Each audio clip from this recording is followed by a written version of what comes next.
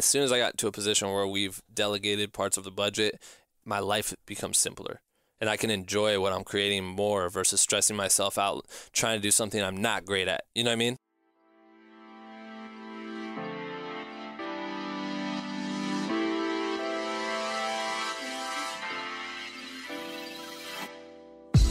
What's going on? You're listening to episode 111 of the Perspective Podcast, and I'm your host, Scotty Russell of Perspective Collective. This show is fuel for your mind and creative grind. Each week, my guests and I provide the tools for thinking bigger, overcoming adversity, and making an impact with your work.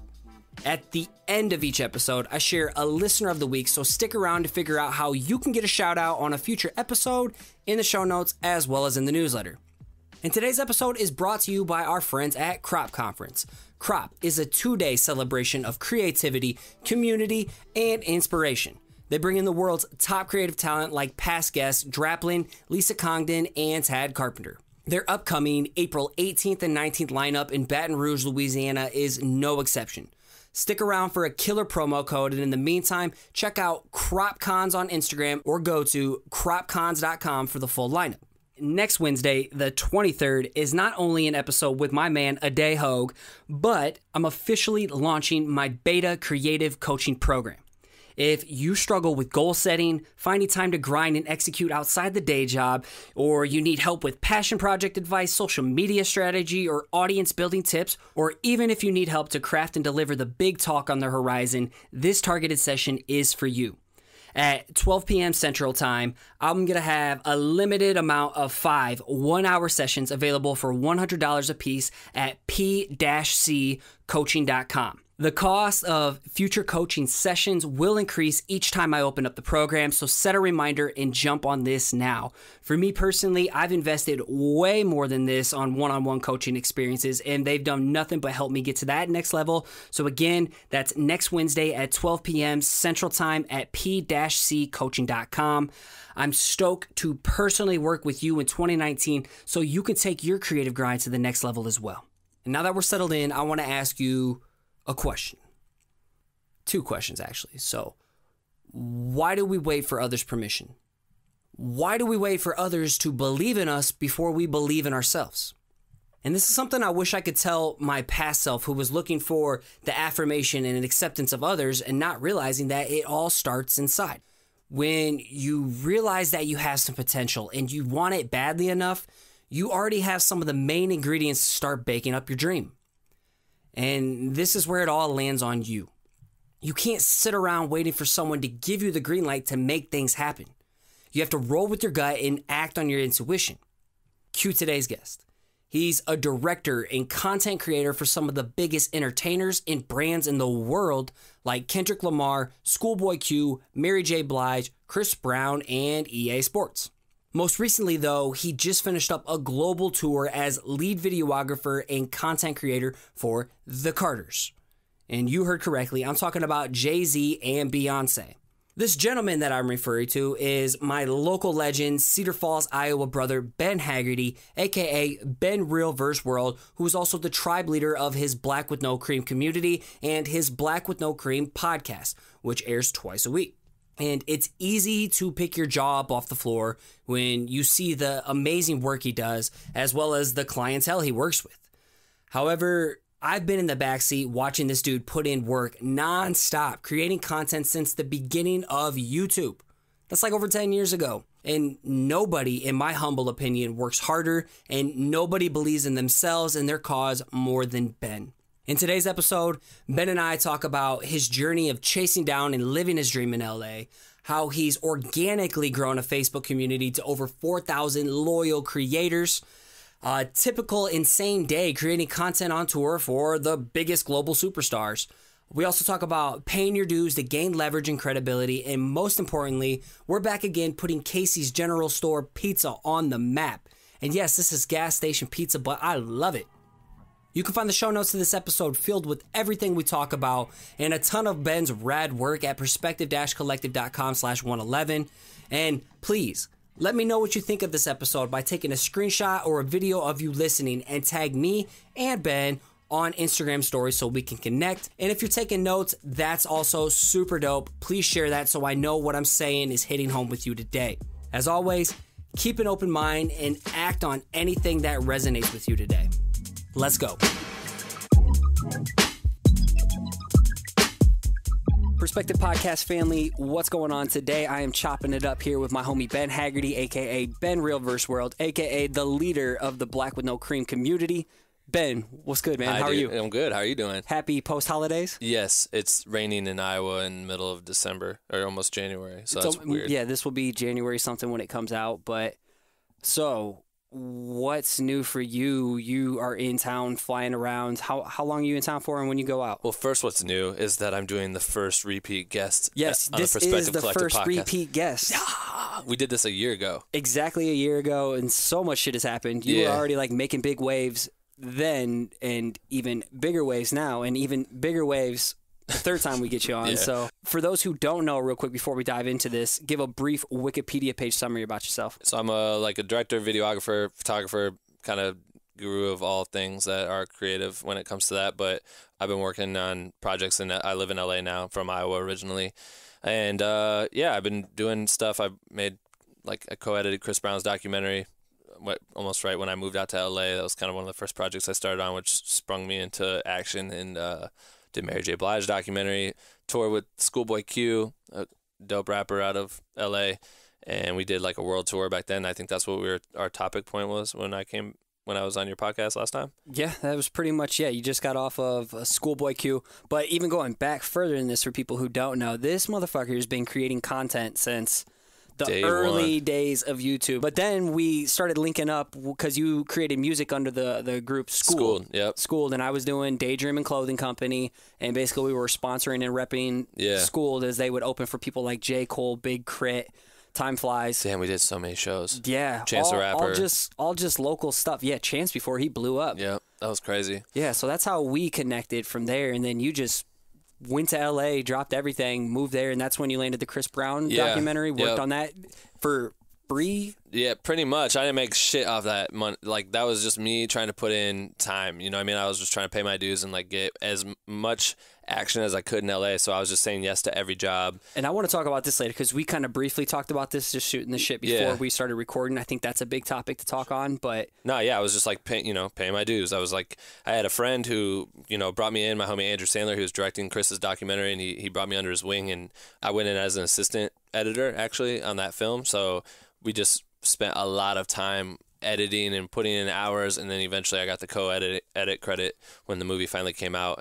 But it was cool for me because I was just in there, and so I was in the mix, and then I started working on music videos. So I was doing Chris did a whole album called Royalty, and we did 8 music videos. So I was involved in a lot of that, editing and shooting some stuff and do BTS and all that stuff. So I was I just got my foot very far in the door quickly by just being active and offering myself out. Well, last time we talked, which would have been episode 61, perspective-collective.com/61 for you who want to go back, we were just saying you got off tour with Schoolboy Q, and you were in the talks secretly telling me about something in the works, possibly of a big opportunity with a big name. Was I? Something related to Coachella. Oh, shit. And then everything kind of took off from you. So what has all happened, and who have you been working with over this last year? Yeah, so then I think it was January, I started working with Beyonce she was getting ready for her Coachella concert. And so a friend had suggested me to work with them for video purposes, and they liked it. So I don't know, I started doing behind the scenes type shit for her road to Coachella because they were rehearsing for a couple months. And so got introduced to them that way, and then just word of mouth. Yeah, word of mouth. You killed it for something else and someone recommended you. Yeah, it was nuts. It was like a friend of a friend that suggested me to someone because they saw an email that said they needed someone like me. You know what I mean? It was one of those things. So shout out to my homie Tara. And then where were you when you got hit up for it? Was it an email or what? It was a text, and I wasn't even told who the artist was. I was just told to go have a meeting and bring my camera shit to the spot. And so I got there, and they're like, "Oh yeah, just go and do this, this, and that." And I'm like, "What are we doing?" And then it's for Beyonce. I'm like, "Oh shit, I have to film that right now. This is crazy." So I just had to make a video that day and try to impress them with show them what I could do, and got a call back. So it was cool. Then that kind of progressed really quickly into Coachella, and somehow I finessed the position of being her lead camera operator on a Steadicam setup, or my camera will live stream to the world and on the big screens that played during Coachella. That was yours. Yeah, it was my camera. So like that first shot in her Coachella performance, you could watch it on the live stream that night or see it live, is my camera. Like there's this whole choreographed movement where I like lift up the camera and all of a sudden you see like the dancers and they move out of the way, and then there's Beyonce, and that's like her first reveal, and she hadn't performed in like over a year or something and had just had the twins, and so it was a big deal. It was her first performance back, and it was such a massive performance, and my camera was like we had so many choreographed moves between me and her. Fucking Destiny's Child, like I brought Destiny's Child out to like the middle of Coachella. Say my name. Yeah, say my name. it was for real. It was nuts. It was like really surreal shit, and that was just by putting in a shit ton of work. And while I was there doing behind the scenes stuff, I just shot something with like my stabilizer, and they liked it, and somehow that turned into me like doing that job. You know what I mean? And what did it lead to from there? Then they liked me, so they brought me on her tour with Jay-Z, like the On the Run 2 tour. So we fucking went all around the world, literally. Like we were in Paris and did all of Europe and the UK. Then we came to the US, did all of that. Then we flew to South Africa and Dubai, India. Yeah, you just got back from Dubai and India. Literally, like craziest stories. Yeah, it's been a year. I'm just like, I've been changing diapers, dog. That shit's crazy as hell though too. Like I applaud you, Beyonce. Bro. No, we already talked about this. I babysat one night and that shit was terrifying. So shout out to you for fucking doing the hardest job on earth. Dad life. Being a mom is the hardest job on earth. Shout out to your wife for doing the hardest job on earth. Shout out to M Slice. Yeah, God she's damn. killing it. Skid mark. Skid mark. That little skid mark skididdle. I got 30 nicknames for little Scotty. So now that you're back, yeah, what's next? I don't know. You said it, Black with No Cream at the beginning. That's been my baby for like the last year and a half. What almost. is Black with No Cream? So let's get into that. After Q's tour, when I did Schoolboy Q's tour, I noticed like a lot of creators were hitting me up and I'm sure it happens to you all the time. Just when you start having some sort of traction online, it's easy to access you. And so people would start messaging me about anything. They'd ask me questions about my gear. They'd ask me questions about how I got to where I'm at. They'd ask me for advice on how they should deal with their clients and all this shit. And it was an insane amount. And that was even at a low level. And now it's insane now. But I was getting all these messages. So I created like an online private place on Facebook, just a private group, and allowed everyone to like sign up and get into this private group if they were a creator of any kind. So it's grown since the launch to 4,000 members, and I think it's pushing like 4,100 or something. So it's starting to like pick up speed. But 4,100 members that went through this dumb sign up process that I made on my website, where it's just like all these things you had to fill out. You call it dumb, but for me it's cool because I can learn about them. You know what I mean? I can really. And from a marketing standpoint, you know what your audience is wanting and needing, so you can create content towards it and speak in their language. Like it's really not dumb. It's hella strategic. Yeah, it's a win-win for everyone because then I can really, like you said, like cater to them in a way that I don't think I would be able to. What are some of those onboarding questions? Just what kind of creator are you? What do you want to learn? Where do you want to be in 5 years? What do you want to do in 10 years? Like, what's your biggest strength? Like, what's your biggest weakness? That's like a Google form, or do they answer it right there? No, it's Google form. I think it's so you go blackwithnocream.com/join or BWNC.com/join, and then it has like my video that tells you, because so many people message me and they're like, hey, I have a question. I'm like, yo, I have a thing for you.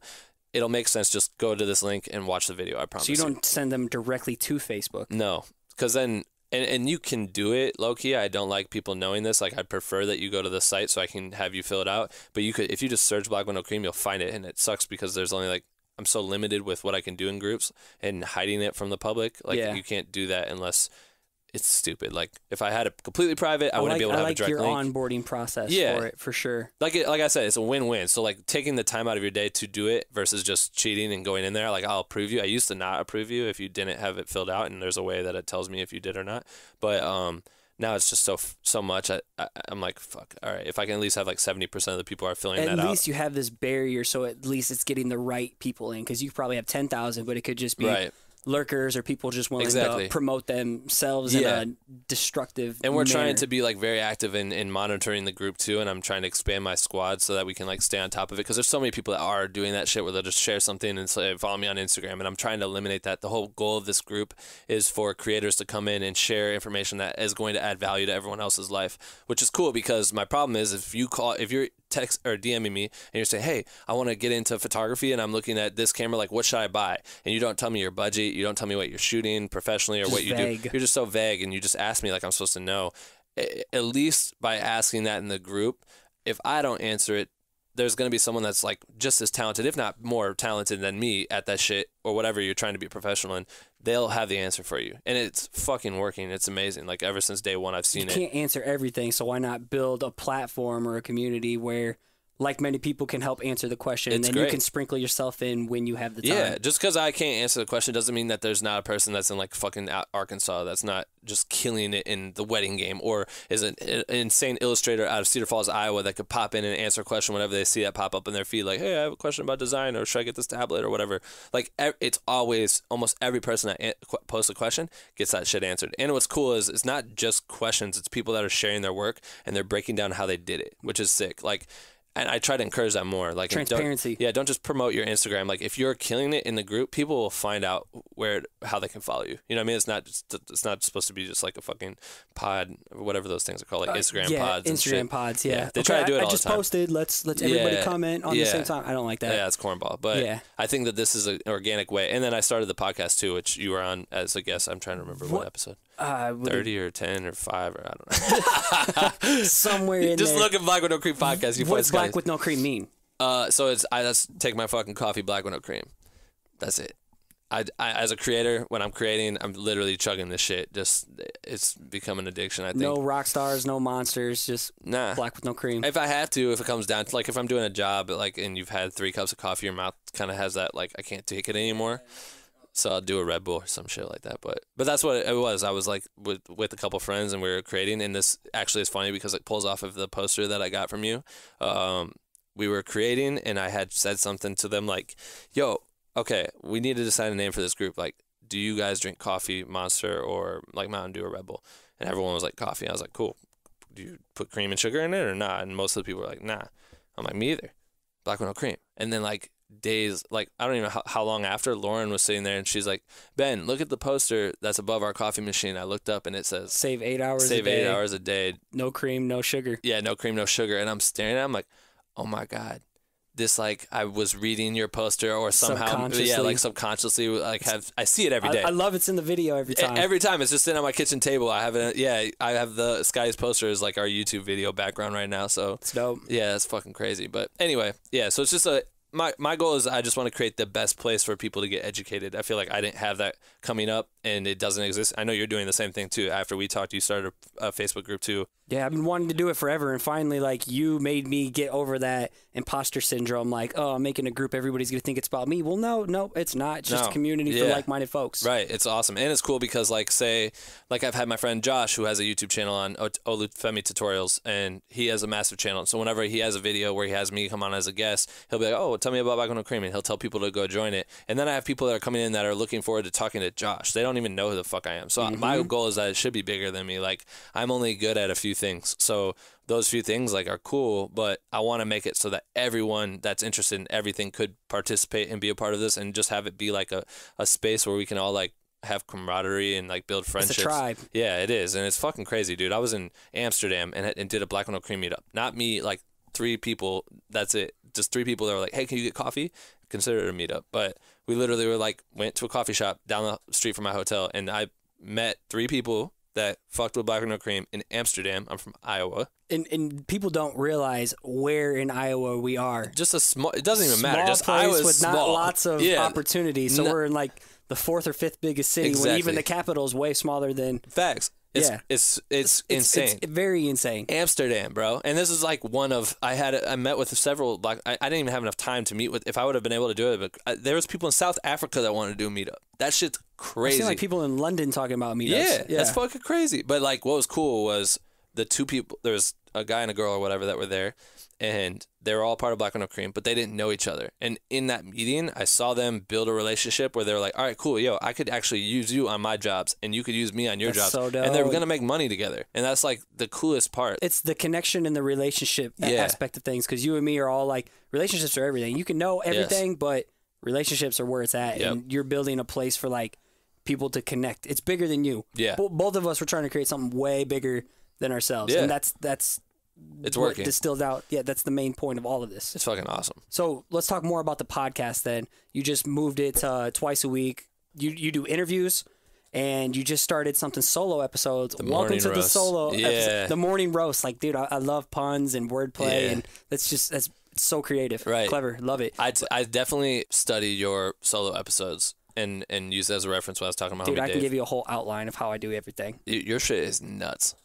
But you're so tedious with your shit, too. You gotta let go. Speaking helps. I know. You gotta let go. Yeah. Like, he's saying he never does live interviews and shit. Like, he's killing this. This is easy. And video, I'm trying to get this guy to do video so you guys can I'm working fucking on it. enjoy this podcast There's on things YouTube. I'm scared of, so I need to like dive into those clearly. It's You got the fresh lean into the haircut. fear. You're good to go, bro. I know. Rico Suave over here. But no, the podcast, I just try to interview my friends that are killing it in the industry to try to squeeze the juice out of them for as far as like tidbits go, tips and tricks and ideas and theories and ways to like avoid mistakes. You know what I mean? If I can, in this interview, if I could tell you mistakes I made, like people think, oh, he co-edited Chris Brown's documentary. That shit premiered in theaters around the world and went on a huge launch on Netflix. Like, it was massive. And I made like fucking no money. You know what I mean? Like, people don't get that shit. I come home and I'll have those questions all the time, especially right now with Christmas and Beyonce and shit. How much money do you make on that? Man, Beyonce is rich. It's like, people, A, fucking mind your own business. And B, like, they just have this stigma of, you know, oh, you did this job with some superstar artist. You probably made a shit ton of money. You're probably good. You could probably, you know, buy the house, buy all this stuff. And it's like, yeah, right. That's like, there's so many things that I've done that are stepping stones to the check. You know what I mean?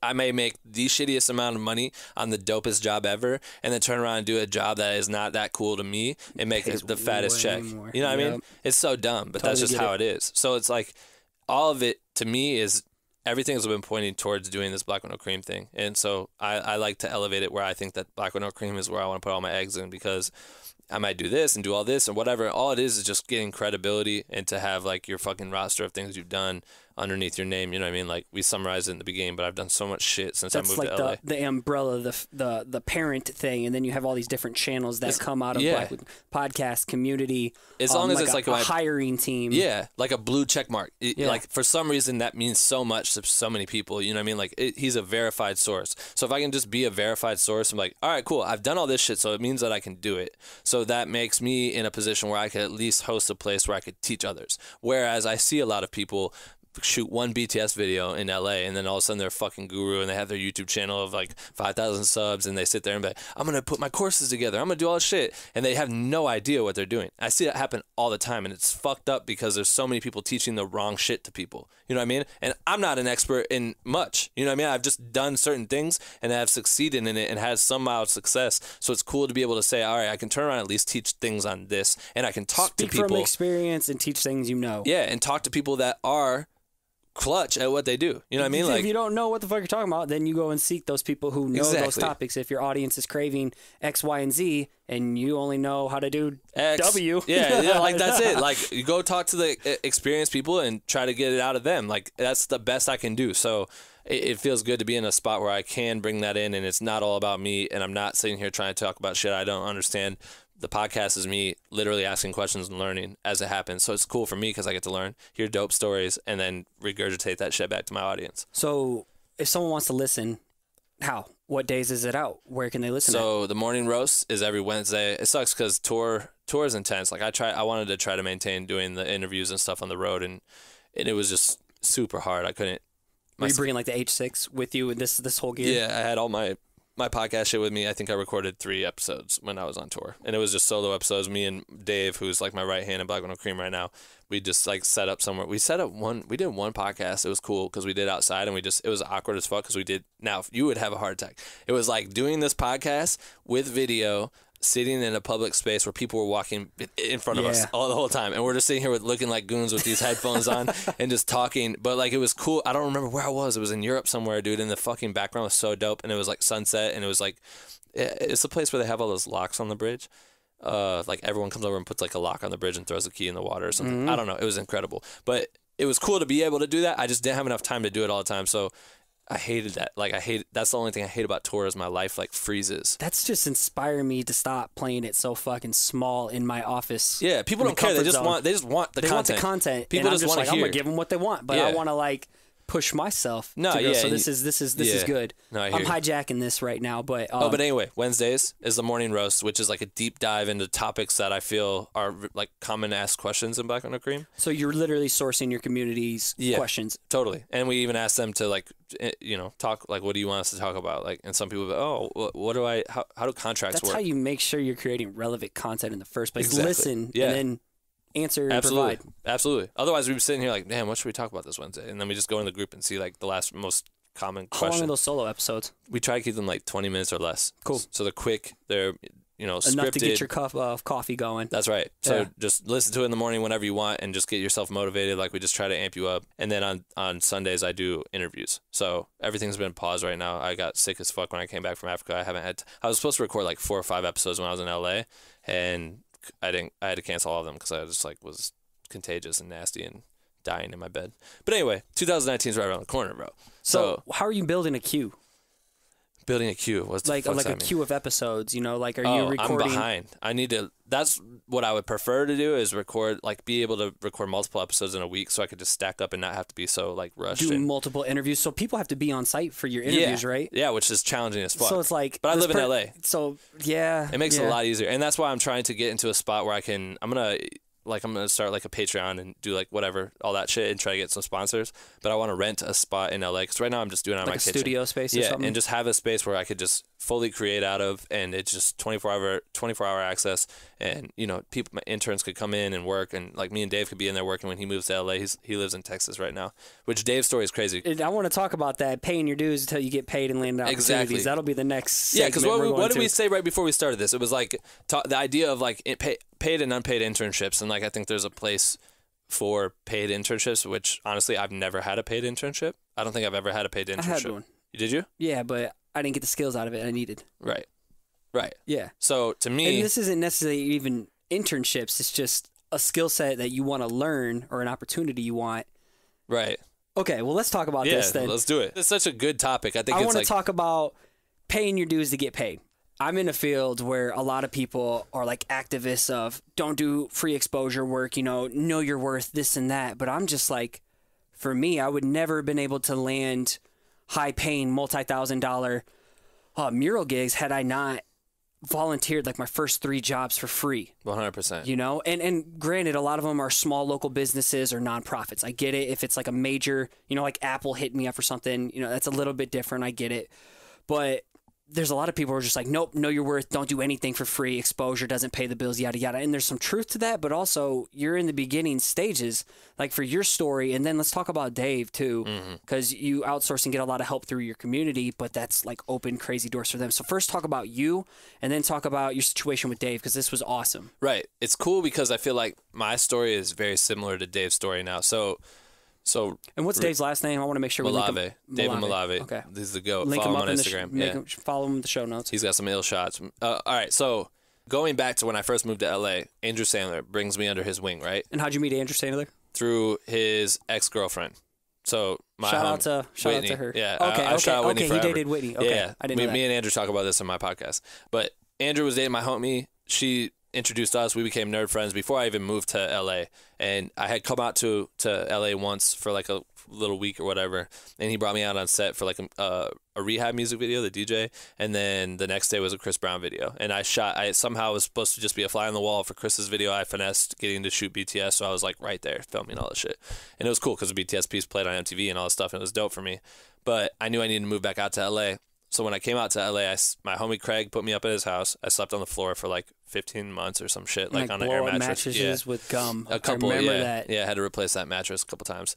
And literally would be at Andrew's house every morning. Like I just made it. I spent all my money on Ubers and shit. I was in the Valley. He was in West Hollywood. I was like going over there. Do you have like a business credit card and like an LLC for your name or anything like this? Or is this out of pocket cash? It was all me paying out of like just, I had like one debit card, a business debit card that I had my LLC from Iowa when I was doing Google tours and shit. You know what I mean? Like, I remember but that. I stacked my bread in order. I knew that this was going to happen. So I invested in myself when I moved to Iowa and was willing to spend money, right, to be able to get to LA, and was willing to lose money investing in myself. You know, it's no different than me buying. Like that's the key thing. Invest in yourself, not seeing something as I paid for this. You invested in yourself. That's a massive mind shift. It was my risk. I was like, okay, cool. If I could at least go out to LA, I have like 3 months of money that I could spend and lose going out, whatever it is, trying to take meetings, trying to go out and do lunches, going and like taking Ubers to go shoots and do all this shit. You know, I was willing to spend this money and lose it. And so I would spend all my money and go Uber to Andrews or wherever. And we started working on Chris's doc. And I literally didn't get money from that for like so long. I would get like money and it would be for like doing random multiple things, like doing BTS on this music video while doing the Chris doc and all this shit. Like I wasn't getting paid really, which was no shame on Andrew. It's just that. What were you making money on the side then? How were you surviving? Or I wasn't. It was off my stacking. Yeah, it was off of me making money in Iowa before I came out here. I like stacked it up, so I wasn't making really any money. So. And how long was this for? A long time. Like not at least like 9 or 10 months where I would like do little jobs here and so this almost and a whole year. But more than that, like over a year, because it was like I didn't get my studio until I started making money, and that's when I directed a video for EA Sports. And so anyway, rewind. If I wouldn't have done that, then I would have just been in LA and trying to get checks, and I couldn't have done that because they didn't budget for a Ben on their project when they first did it, because the project you know what I mean? Yeah. They started their project already and didn't have the funds. That's why I wasn't getting paid. So I was just trying to do it to get the credit. And so by doing it was like, all right, cool, I pay my dues, I'm doing all this shit. Eventually I start getting some money for certain jobs and whatever, like I earn my keep. But I wouldn't have been able to do it without Andrew offering me the spot to do it. I didn't have any fucking credits. Why should I be co-editing a Chris Brown documentary, like the most controversial story in pop? You know what I mean? Like he beat Rihanna. There's a lot of shit to tell in that story. You know what I mean? And tell it truthfully. So why should I do that? I didn't do anything. I was a Google photographer in Iowa. You know what I mean? I rapped and shit. So I was like, where's your credentials? There's none. How can you demand pay me this amount for this? Yeah. You know, you haven't proved your worth. Exactly. But Andrew could see something in me. And so fast forward, whatever, my life's crazy and it worked out. So with Dave, it's cool because I needed an intern for my podcast because I just couldn't handle editing the videos. And how did you find this intern, and what was your process for finding them? So in Black Widow Cream, I just made a post that said I was going to hire an intern. It was unpaid internship. I was like, yo, I'm being upfront with this shit. I'm putting all my money into Black Widow Cream as it is. Like, I ain't got money for you. If you want to do this, it's up to you. It's up to you. And I had like maybe 25, 30 people. How big was your group at that time, approximately? Maybe like 2,000. Cool. 1,500 maybe.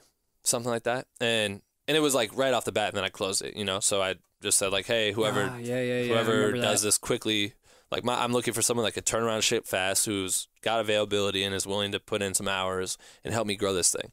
And Dave was the first person to respond to me and sent me, I basically sent everyone like 3 video files from a podcast and said like, do a 3-camera edit. And I also want social bit content. So I want to see like what you would pick from this podcast to make social, you know, what do you think is valuable socially? Like what would do well on Instagram and shit. Dave came back with fire shit. He had a whole write-up. Like something about the way he presented his content to me was different than everyone else. Because everyone else submitted and they were great, but he just had something about him. So he started being my intern, and then, you know, 2 months passed by and we've been doing the podcast for a while. We hop on FaceTime or whatever and have ideas on certain elements for like content we could create and shit. And he just had an attitude about him that was like hardworking and reminded me of me, right? That Midwest grind. Yeah. And he had said something like, yo, I want to come out to LA and we could work on this together in person. And he lived in Texas, and I want to just, you know, if you're on set or something, I could like shadow you or whatever. And I was like, no, wait till there's something cool. Like I ain't doing shit this week. Like don't come out here anytime soon. Until I have something, I'll let you know. Like literally the next week, the Beyonce thing started for Coachella, and I would work like random days with them. Early 2018. Yeah, but he you know, he wanted to come out, and then they turn around and they're like, hey, you can hire an assistant for a week. Like, do you want to get an assistant? Have him here tomorrow.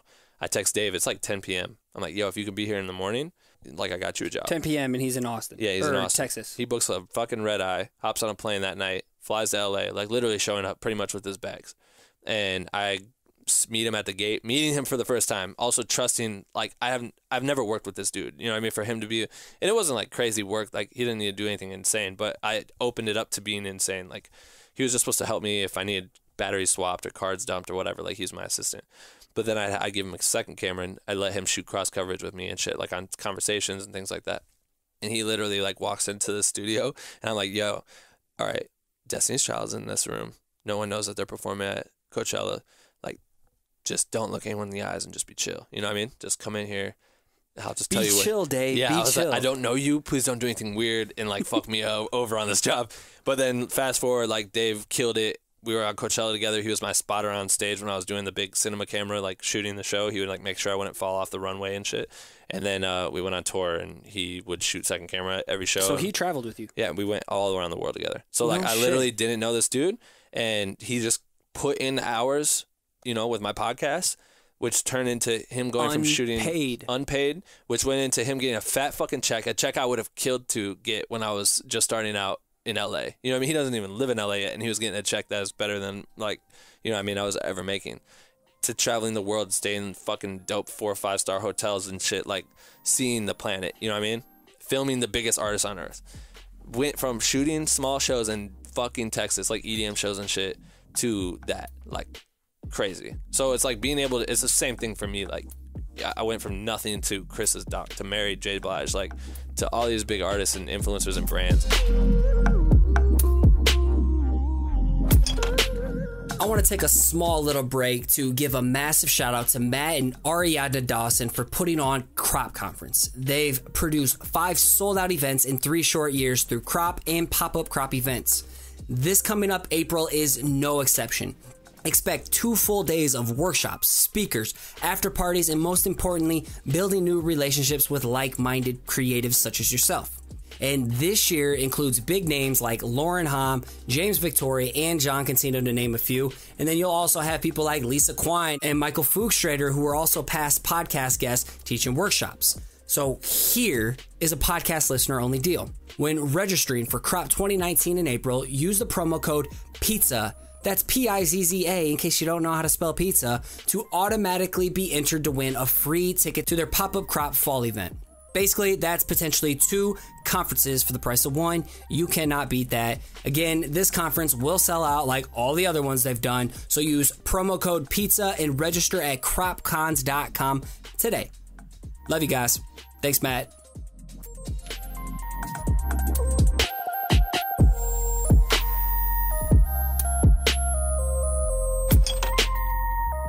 I think that's powerful because, yes, I sit in these groups and or just in this world and hear these contents and everything, and I'm like, I'm not in a spot where I can make shit tons of money around here locally because people don't necessarily see the value in things. Yeah. They're starting to now, but if I wouldn't have done those first couple murals for free to show that I could do the work, now people want to pay for it, but so many people are trying to demand their value when, I mean, you don't even personally know your time and your worth of what you can provide if you've never even shown you've done it before. Yeah.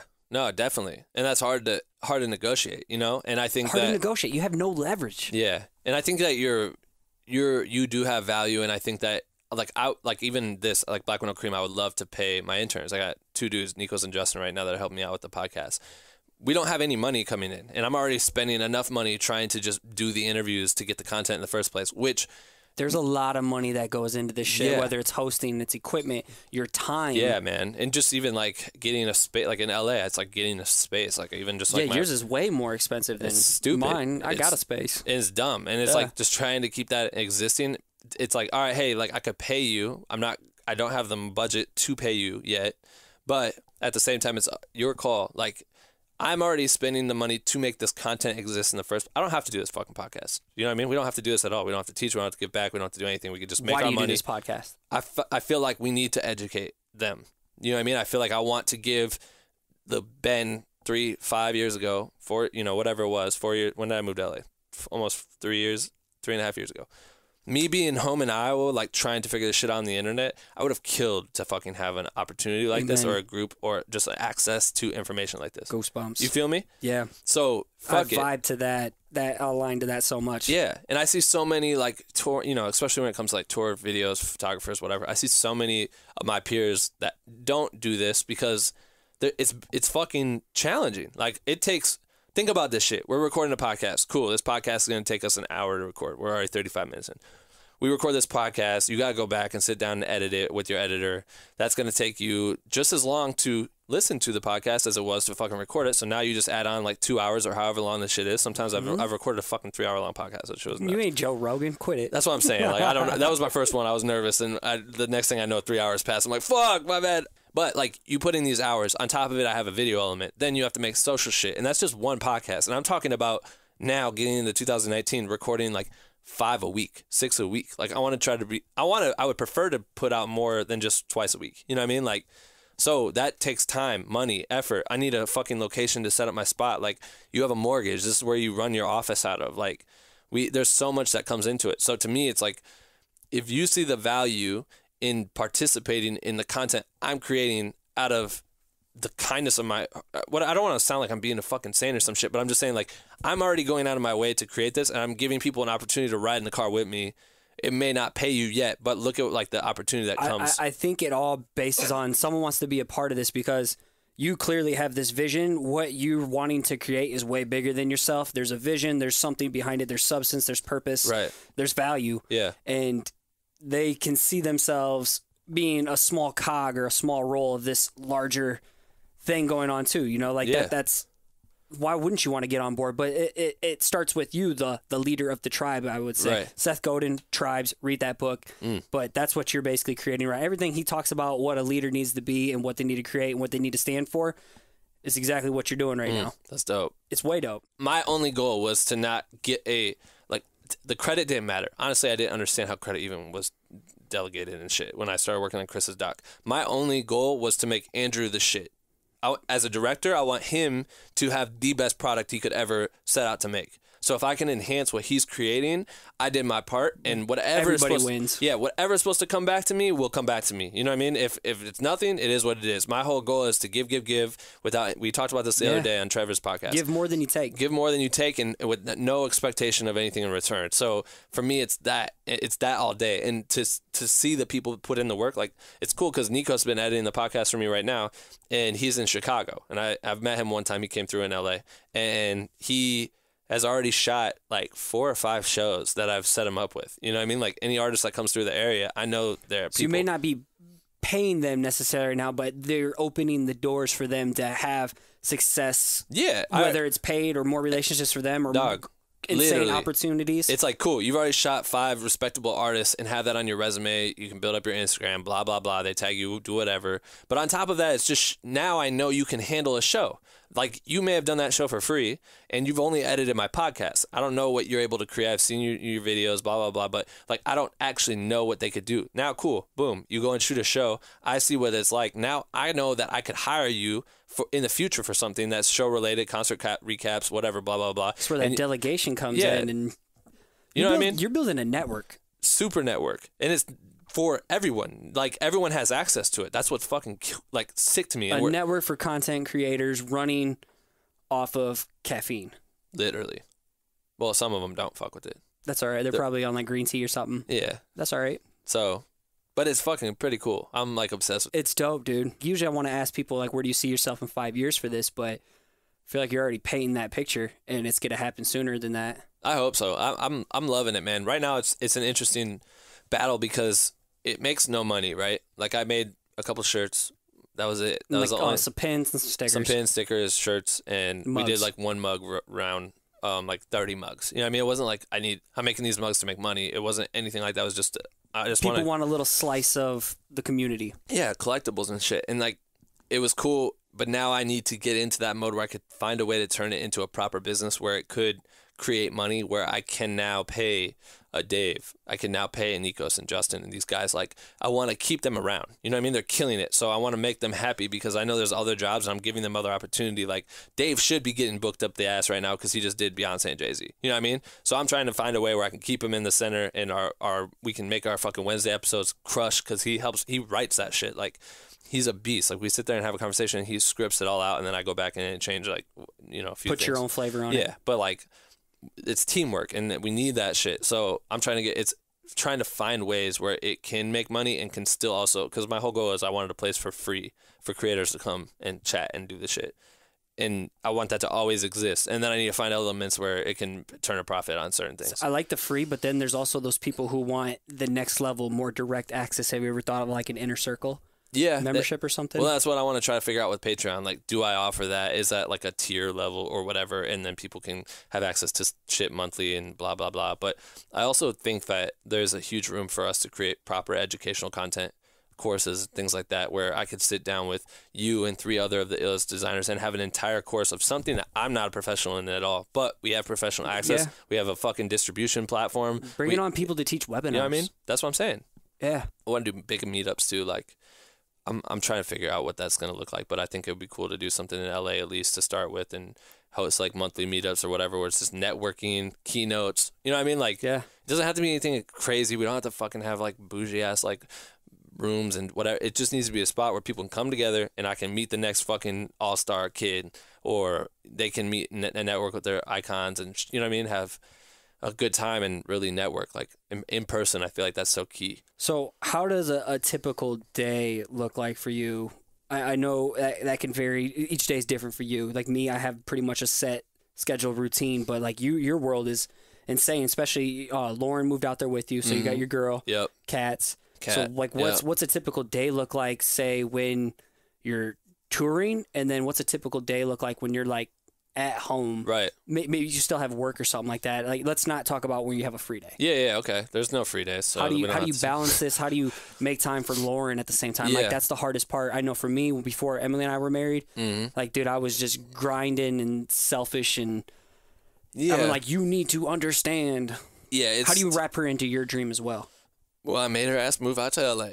So She moved out to LA, and then you went on a world tour, right? I'm on my knees. Dude, shout out her to Lauren for that one. Yeah, no, she moved out to LA literally like 3 weeks later. Like, I think she moved out to LA, and within 3 weeks, I got a text asking me to go on tour with Schoolboy Q around the world, and she went right back to Iowa. So it was like we were paying for a studio in LA that no one was at, and she was back home, and it was a fucking mess. But she, you know, she's the most supportive. So it was like having someone that can support you like that sees. They need to see your potential and be aligned with your vision too. Yeah, and that is a selfish thing to say. Like, to say you need to be this is, I just got lucky that she was down. You know what I mean? That she has seen whatever I have inside of me. She knows what it is, and she supports it in every way possible, which is amazing. And she should have left 10 times, because it's like I am so obsessed with my work. Real quick, what's she do for a job? How can we plug her and bring her value in LA? Right. So if you're in LA and you are into like eyelash extensions, that's like her thing. Emily just got some recently. Yeah? Yeah. Cool. Lauren's the fucking shit at it. So Done by Lauren is her Instagram handle. It's also cool because her channel's like creative as fuck. You know what I mean? Like, we'll make stuff sometimes for her channel, and most of the time she likes to do it on herself and doesn't like me fucking with it. But she's fucking fire with her content. And Done by Lauren is her handle? Yeah, it's really cool. So it's cool. She just did Halsey's lashes, the singer, Halsey. Yeah. And she's got some cool, like, popular clients and shit. And I'm meeting all these dope girls too that are at the top that I know I'm going to try to connect her with now. She's blowing up over there. So Good it's cool. for her. Yeah, she's Good. been doing it out of her make sure apartment. she gets some love on this. Yeah, it's dope. But so anyway, what was the fucking original question? Day in the life. So say one scenario is you're on tour. Yeah. What's the schedule like for that? And then day in the life of when you're back in LA, you know, and you're grinding, trying to set up like a guest for the show. You got like editing to do on the side, or you're networking and we stuff. have a whole production company that we run parallel to all this shit. So like, okay, here, I'll give you an example. Tour. Here's a crazy example. I just finished the U.S. leg of tour, and then we had like 3 weeks off, 4 weeks off, maybe 3 weeks off, and then started rehearsals for South Africa, right? With B&J. Like, I basically would get up on tour, and it just depends. Like, so we would take a bus most of the places, or fly. It just depends where we're going. But we have our tour bus. We'll start out a show. You play a show. Say we're in Seattle or whatever, and we gotta go to Vancouver or something. Play a show in Seattle. The show gets done. The content team is immediately like, we stayed the longest because we're creating content for Beyonce.com. So we would like photos, videos. We're trying to come up with selects and getting things out on the internet like that night, the day of the show. So we're sitting there working. Sometimes towards the end of the tour, we got really, really fast at it. But at the beginning, I would like get done with the show. The show ends at like 11 or whatever. I'm there till like 6 a.m. creating content in this room in the venue, in a fucking NFL stadium or something. Like, we're sitting there just banging out content. And then we would hop on the tour bus. Tour bus would take us to the next city. You sleep on the tour bus just because you just finished working at 6. Sleep for a couple hours, get to the hotel, check in, go sleep a little bit more depending on whatever it was. And then you usually have that day as like a free day. The next day is probably a show day or another off day or whatever. But show days, you get back up, you you know, you have like till 11, sometimes till 2, 3. It just depends on the schedule for that day. If we have rehearsals or something before, it just depends. So I could like shoot the shit, go in the city, see whatever. If it's an off day, I could go explore, do whatever. Hop on. I had brought my electric skateboard, so I just like zoom around, and it was pretty fun to see shit that way. But you just hang out, have breakfast, do whatever, and then go to the show. Get into the venue. They're fucking huge. Like, we're literally playing stadiums. It was a stadium tour. Some stadiums could hold. And you get the shots. Yeah, I would try to get some money shots. You go where like most people won't go for a shot. Yeah, I'll literally be shooting on stage behind B&J and then venture off to go to the top highest point in the stadium. And it took me like fucking 10 shows to realize that there's elevators. that there's like. So you're going Spider-Man and just scaling walls? I was walking, bro. I was putting in steps. Like, it was absurd how many. Like, I would be whooped after that shit. And then you have to stay up and edit. You know what I mean? It was intense. Before the show, you basically get in there, you find your battle station, you set up all your stuff. We're charging batteries, doing whatever. If there's something to shoot before, if B&J are doing something, I'll be with them. We get catering, so you get lunch, dinner, whatever.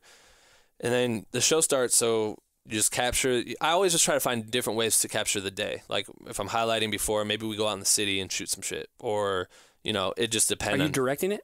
Yeah, I mean, it's just like kind of us running. It was me and Dave. It was just us running around trying to figure out what we wanted to capture for the day. So when we shot the show, Dave would always have like a long lens and would shoot like really tight beauty shots. And then I would have like a stabilizer and try to get the more cinematic, like quick moving shots where there's just like a little life to the way the camera would position on the show. So, you know, we both had separate roles and it would crush. But then, yeah, the show gets done, you fucking hop in the edit room and go hammer again and then get back on the bus and go to the next spot. But sometimes we'd have like 2 days off in between a show and you could really go see some shit. Like, it was cool. We're at Q's tour. We were playing shows like every night. So you'd get to the venue. You're just so tired. Like, you get to the venue, you edit some more from the night before. The show happens. You edit more. You get to the next venue. It's more of a grind. It was shitty. Like, I didn't get to see much of anything. Like, I think I saw fucking the Eiffel Tower once, and like that was it. Like, when we were in Paris. But this tour, we had days off, and we could see shit and go explore. And I was like, they wanted us to cover the city, so I got to go get paid to go in see shit. You know what I mean? Yeah, like, that's dope. Go see the Coliseum and things like that. Like, things that I would never. It was cool. So that's kind of the day in the life on tour, and then at home, like I said, like, we're doing production shit. So, like, say I just got off the U.S. tour, came home, immediately started doing Black with No Cream shit. So me and Dave started putting in work. That's when we launched the morning roast. So I'm scheduling and trying to interview my friends and trying to see who's in town and can meet up and do the podcast and create that content. And I really like only want to do Black with No Cream, especially after that tour. It's like I want to get off the road. So you don't have any other jobs lined up at the moment? I try not to. Like, okay. I get asked to do things, and I'm trying to delegate. So I'll say I'll send out. It's got to be a hell yes opportunity for you to say yes to in order to say no to something Black with No Cream related. But we have the production company, so the idea is like when people are asking me for jobs, if I'm not able to do it, I could send one of my guys. You know what I mean? And that's another thing why Black with No Cream is dope, is because I'm building relationships and creating, like, finding creators that can handle this workload and shit.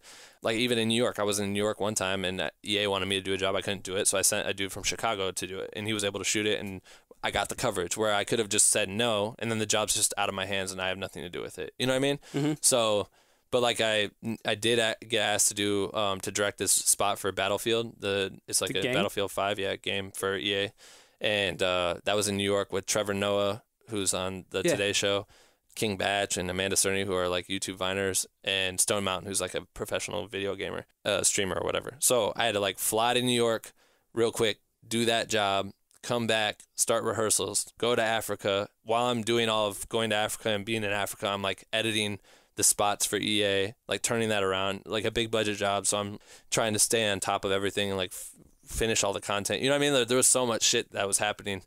It's always like that. Like, I say I don't want to do any jobs when I get back to LA, and I guarantee you something's gonna fucking fall in my lap that I'm gonna be like, all right, I need to direct this thing or whatever, or edit this project or make a documentary about something. But I'm trying to like separate the two and be able to do everything parallel. You just did Lewis House's documentary too, coming out. Yeah, Lewis House is a beast. So I don't know when that movie's dropping. Where distribution's always a pain. I got to see the early cut. Yeah, I was like, oh shit, that's my dude. That's Ben. That's crazy. Yeah, you were at the Summit of Greatness. So he has thank you for the pep talk with that. I plugged you in that episode. 101. 101. Boom. Yep. Tight. Yep. No, but there's always something happening. It's trying to find a balance. And like you said, the relationship at the end of the day is the most challenging thing to find time for because you're so caught up in work. You have to find ways to like cut ties with certain things, which I struggle with all the time. It's an ongoing thing. Like I work. Getting things off your plate is so hard when you become so good at delegating though. And that's been like my biggest thing this year has been delegating and hiring out and stop trying to like own everything. Yeah. You have to let things grind go. Yourself to an early grave. Yeah. Early gray hairs. Yeah, it sucks. Yeah. But I think if you can learn how to let certain things go, you're going to win. Like, even the EA job, like, I edited everything, and I should have let someone else edit it, but the way we did it was such a last-minute project. It was, like, organization was nuts. So I was like, I know exactly how it needs to be created. It would probably just be easier if I just do it versus have to work with an editor. And, yeah, but, like, ideally, it would have been better just to leave it with an editor, have them take care of it, me give notes. They spend the time to do it. They get the check for it, and it would have made sense. But I instead thought I could do it. And now imagine I'm working on call all the time in fucking a new country I've never been to, capturing the biggest artists in the world. And then any free time, I'm going straight back to my computer and editing in my hotel. So I get home at like 1 a.m. and I'm working until like 4 or 5 because the client's awake in Florida. Yeah. And I'm just like, fuck. You know what I mean? It was intense, but got it all done. So it was cool. And the videos they smashed. It was dope. The next wave is saying yes to only hell yes things and getting everything else on your plate to focus on big picture. Yeah, and delegating. Like, if it's not a hell yes thing, it still can be handled by our team. You know what I mean? So as we build, right now, we haven't launched the company, but we're building a production company. Me and Andrew, the dude that did Chris's doc, our running name right now is Be a Human, because the idea is just to be a good fucking human. So I like that. We're trying to build it out. So that production company will have its own existence, and Black Widow Cream can have its own. I just want to be able to bounce between both of them seamlessly. You can plug and connect as needed. Yeah, but it's important to build a team, so that's what I'm focusing on. Okay, well, before we dive into a rapid fire question, a couple small things. What's one piece of advice you give to your past self when you were just starting out? I think literally what we just talked about, being able to delegate. When you're just starting out, are you able to delegate though? Don't you got to figure it out? But I do think that you can.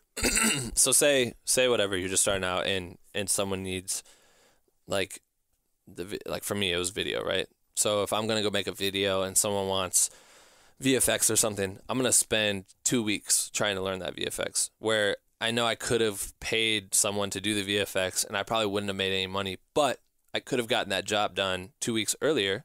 And within those next 2 weeks, I would have been free to have made more content and have made more money, which may not have needed VFX, which would have been a full check for myself. I could have just spent the time doing what I'm good at versus trying to learn everything. I do think it's important to learn everything, but I think being able to find a way to delegate as soon as you have the opportunity to do it. I know not, $500 comes to you and you're like, fuck, I need that because rent's due and all this shit, and I cannot give 200 of that away, and that's the thing. So you push yourself, but you can get caught up in that where you only do that. You know what I mean? You keep making that excuse, even when the checks start to roll in and they're better and they're fatter, and you're able to be like, you could spend a little bit of money, but you want to keep all that because you're trying to make your fucking salary and all this shit. But as soon as I got to a position where we've delegated parts of the budget, my life becomes simpler, and I can enjoy what I'm creating more versus stressing myself out trying to do something I'm not great at. You know what I mean? So I would at least put that in my ear now. You know what I mean? And hope that I can run with it when the time comes. So yeah, like you said, you might not be able to slide someone money at the beginning, but it's something to pay attention to for the time where you This is definitely something I wish I would have done like 2 years ago as I've been like hustling and building stuff. So yeah, starting out with just the podcast, that would have been a huge one, is delegation. So for sure. Actually, let's move right into rapid fire questions. I asked you this last year, but maybe it's changed because you've been all over the world. If you were on death row, what would your last slice of pizza be? Fuck. That's not a pizza. Someone should make it. Man, you might make fun of me, but I just fuck with cheese pizza and onions. Cheese pizza and onions. Yeah. Gross. From Papa John's. Papa John's, that's fine. I'm Casey's. Hell yeah, Casey's too. Okay, shit. If I'm in Iowa, it's breakfast pizza from Casey's. Okay. Yeah, people give me a hard time because it's like gas station pizza. I'm like, dude, you don't understand. I think did we talk about this? I brought Schoolboy Q and shit to Casey's. Oh, that's right. Yeah. Okay. Because I'm like, this shit, I promise you, it's the one. Yep. And it bangs. This is the one. If you're ever coming through Iowa or wherever Casey's General Store is. Midwest-ish. Yeah. You clutch pizza. They're famous for pizza. It's their tagline. All right, it's Casey's General Store. It's more than just gas. Is that what it is? General Store, yeah. I haven't had it since I've been home yet. Dude, it's right there. I know, It's but I not came even- home sick and I like didn't. You know, you have to. If you didn't have like a Yo, do you drink dentist or pizza? something. Do you drink pizza with Do I drink pizza? Or no, sorry. Do you drink milk with your pizza? Yeah. Okay, cool. I grew up doing that. We've cut back on dairy. Yeah. Yet I'm eating pizza. Yeah, that's right. Yeah, we cut back, cut- but my whole brand surrounds fucking yeah, cheese. Yeah, no ice cream, no other any kinds of cheese, but pizza every now and then, just not twice, 3 times a week. If like you before. came here to listen to this podcast from me, if like you're a fan of my shit and you don't know Scotty, you need to check. This dude draws the fuck out of pizza. The episode artwork is pizza in it. Yeah, So beast. wow, rapid fire. Sorry. No, you're good. People think milk with pizza is weird. I'm like, No, I grew up with that. no, all my LF people are like, what the fuck? Yeah. Or putting ketchup on my eggs. Hell yeah. I love it. Yep. Do you? Okay, if you could have lunch with one person dead or alive, who would it be and why? I think Spike Jonze. He's a fucking fantastic director. I don't know. I remember watching his skateboard film, Yeah Right, back in the day, and he did this thing where he put like green tape on all the skateboards, and then he made them disappear and put in VFX. And so it just looked like dudes were grinding, just standing on rails and shit. It was insane. And this dude has created the best shit I've ever seen, and he's like such an iconic director. So yeah, it'd be him. Okay, word. Who's the next artist, influencer, or celebrity you want to work with? It's hard to do this shit as rapid fire, bro. These are hard. It doesn't need to be rapid fire. I don't know. It's kind of, you know, You can even name like 2 or 3. I don't really like care. Like for me, I'm targeting someone like Kobe Bryant to be on the show one day. That would be clutch. Yeah. You heard Lewis did Kobe. I know. That's what got me back That's into true. this podcast again. I guess, I could look at doing shit like that. I think it'd be Can cool. even be like, an interview guest. Doesn't Yeah. necessarily have to be like creating content for them. I think as I get bigger in this space and more validated as like a podcast host, it'd be cool to do. I love interviewing artists too. On top of like, I think it would be cool to get into a space where I could interview an artist and their videographer and their photographer together. Get the team. You know what I mean? Like it's interesting to hear like what they look for in that space, or even for design and things like when it comes to branding. Like it's really interesting. Visual art. Yeah. So if I could get into a space where I could do more artists, maybe that'd be cool. I do talk. I just had a couple rappers on the show that are killing it right now too, and so it's like that part of it's growing. But fuck, I don't know. Working with someone, I don't really.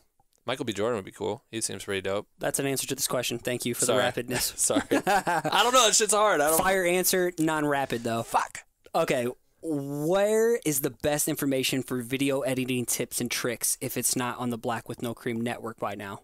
Do you have a specific YouTube channel or any type of online courses that you recommend the most? I always tell people to go to Justin Odisha's YouTube channel and Olufemi Tutorials YouTube channel. These two dudes are really, really good when it comes Did you to just like. have the second dude on your podcast? I had both of them on my podcast. Yeah, Okay. they're both fire. Justin's the one I talked to for 3 hours because I didn't know how to do a podcast. We talked about him working at a gym, clean up sweat. It had nothing to do with. Hey, I've done that job too. I know. Yeah. But we talked about it for like an hour. It was like, 3 hours is like. I take it didn't work out. It didn't work out. It got him to the next step, you know? That's a bad pun. You're funny. Where do you seek your inspiration online and offline? Instagram. I think there's a lot of cool shit on Instagram. I like thumb fucking that screen for a while and just seeing what's out there. You know what I mean? Just I've never heard that before. Yeah. And YouTube. I fucking love. I get so inspired by YouTube. I think there's a lot of like amazing creators out there, and they're always pushing the limits with this Do shit. you like following just things that interest you, or just things in the video photo space, or do you follow like other kind of visual artists? No, and I love watching you and Joey. Like you guys' shit. I'll sit there and see that. Like, my background on my screen is your fucking artwork That's right now. so dope. Don't lose sight of why you started. I'm Amen. like, I actually photoshopped this so it'd be full vertical, bro. That works. Sorry. I could have just went and It's all good. customized. Don't worry about nothing. 1920 I 1080, took whatever care of you it. need. Yeah, I got it. Don't worry about it. But I like to anything. I find creativeness in everything. Like I think that everyone has something to offer, and even if it's like I said, like delegate. But I'm very interested in everything. I can talk with a lot of different sides of the creative process, which helps me direct. It helps me create. You know, you have that extroverted muscle where you can just plop yourself in a situation, drill down to find that immediate connection. Yeah. And then have something in common with someone. Totally.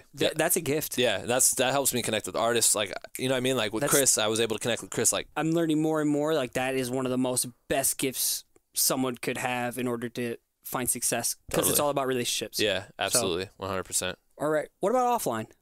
Your electric skateboard. You go like hiking or backpacking or anything crazy? Yeah, like honestly, like I love being home because I never drive in LA because I am on my skateboard. When I'm on my skateboard, I'm just like ripping through LA, electric skateboard going fucking 24 miles an hour, like with my AirPods and I'm just jamming music and just getting to where I gotta go, and that feels like freeing. It kind of resets your brain. And your stories are insane. And I always make dumb stories, but like I love being able to, like, when I drive, calling people. Like I like calling my creative friends and just having conversations. Podcasts are great because I love listening to this, but that's online still. But like being able to just chat with people, or like going and meeting up with someone and not having to be on Instagram, not having to be on the internet at all. Unplugged. Unplugged is great. But there's something about driving and having a conversation. Like I'll call people and just start talking. Like we'll just have like, oh cool, I have 45-minute drive. In on my a day and age where people hate talking on your phone, that's what you love. I like, get off to that shit. It's fucking awesome. Like I can like talk, get myself motivated and shit. Like I'll just call, there's like a select few people I just hop on a phone and just call right away because I need the motivation that day. It's or dope. something. Yeah, so I don't know, just chat, like talk with people. Well, where can people go to follow and support you online? If they want to join the movement and they want to follow your content. My content is just on it. I really only post on Instagram, BenRealVsWorld, so you can find that shit there. And then I have the Black Widow Cream Instagram. So we're trying to create and like pull different inspiration and share shit that's really cool on there. And then, if you try to join Black Widow Cream, it's just BWNC.com/join. You can hop in there and fill out that fucking little form. I try to get rid of some of the questions so it's not as long anymore. Not as intimidating. Yeah, but as big as a barrier. Yeah, but I think if you want it, you'll do it. So that's it. That's really the only way. Word. Well, I appreciate you taking the time. I know you got back-to-back appointments. You got to head back to LA and start the grind all over again. So I appreciate you taking time, coming here for the holidays, jumping on as the second official friend of the podcast, coming back on for an episode. That's dope. So I appreciate you, man. Thank you so much. Keep inspiring. Absolutely, bro. Word.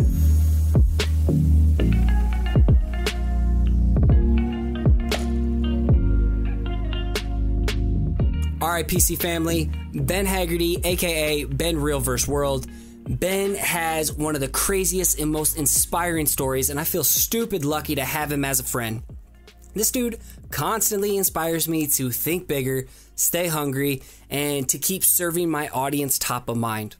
So Ben, thank you so much for showing up and building a community where people can learn and connect. 2019 is going to be massive for you, and you know the drill. If what Ben had to say today made an impact on you, go show him some love and connect with him on his social handles that he mentioned earlier.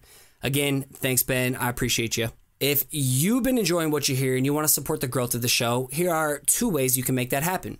If you'd like to support the show financially, head on over to patreon.com/perspectivepodcast and you can back each episode of the show. The second way to support the show is by subscribing and leaving a rating and review over on Apple Podcasts.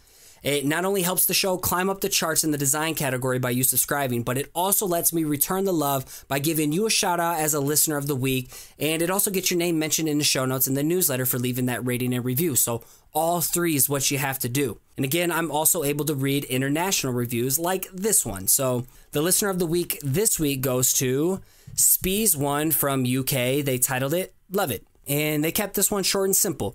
Followed this guy for 1 year on Instagram, then found his podcast. Amazing advice, very, very helpful. Nice to know some ways to combat the struggles of being a creative. That's all it takes. Simple, short, to the point. And if you leave a review, feel free to tuck in your Instagram handle there so I can share that as well. And as I wrap things up, I want to give a huge thank you to my podcast editor, Áine, Brennan, and my executive assistant, Paige, Garland. I could not do this without you two. Thank you so much for all your help. And also, a huge shout out goes to Nick Jenkins of Blookah for all the dope theme music you hear on this show. He's got a new EP dropping January 22nd called Foreign Objects, so please make sure to go support him at SoundCloud, Spotify, and say what's up to him on Instagram at Blookah. That's BLOOKAH. And as you finish off your week strong, you know I gotta continue to encourage you to keep showing up, keep putting in the work, and keep creating. You got this.